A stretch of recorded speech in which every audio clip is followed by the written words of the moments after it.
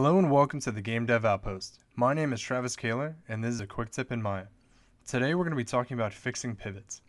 So you may find yourself in a situation where you've been modeling really fast and you've taken your object and aligned it off the grid to see how it works with another object.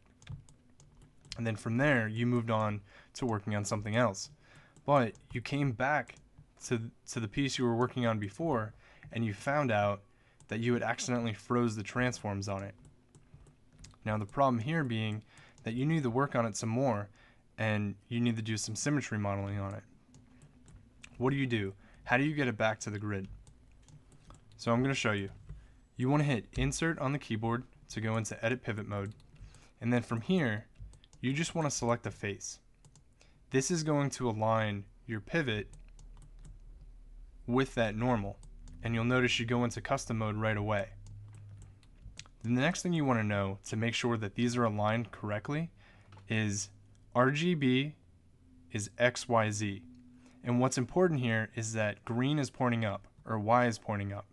That way when we zero this out, the rotation doesn't throw this sideways or backwards.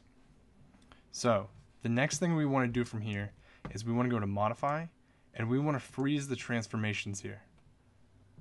Okay? The next thing we want to do is go to Modify, Bake Pivot, but we want to go to the options box. Now, I've tried all three of these, but don't use position and orientation. That's actually just going to mess up your pivot and it's not going to do what you want. So you want to do this one by one, position apply, orientation apply, and then close out of here. And you'll notice that the axis orientation switched from custom back to object. So now we'll go into rotation mode, and up in the top middle of the screen where XYZ is, you're going to enter 0 in each one of those. And you'll start to notice that this just zeroes out.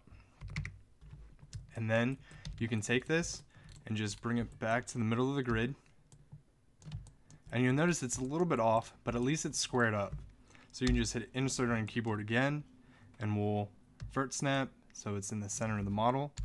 And then we'll bring it back to the middle again, and we'll freeze their transformations. Alright guys, if this was useful and you'd like to see more, comment, like, and subscribe. Alright guys, later.